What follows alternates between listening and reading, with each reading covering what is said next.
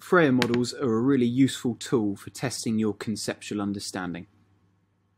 To make one, simply draw a 4-part grid, and in the middle, put the name of the concept you are thinking about. In the top left box, you're going to try and write a definition for that concept. This might be an IB specific definition or simply a definition in your own words. Secondly, you're going to try and outline the characteristics of your concept. These might include specific properties or features of that concept. Thirdly, you will consider examples.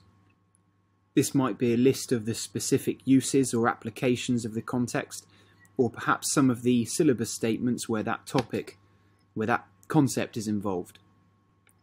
Finally, and most difficult, try and consider some non-examples of your concept. This section requires you to consider similar concepts, or perhaps even concepts you might confuse it with.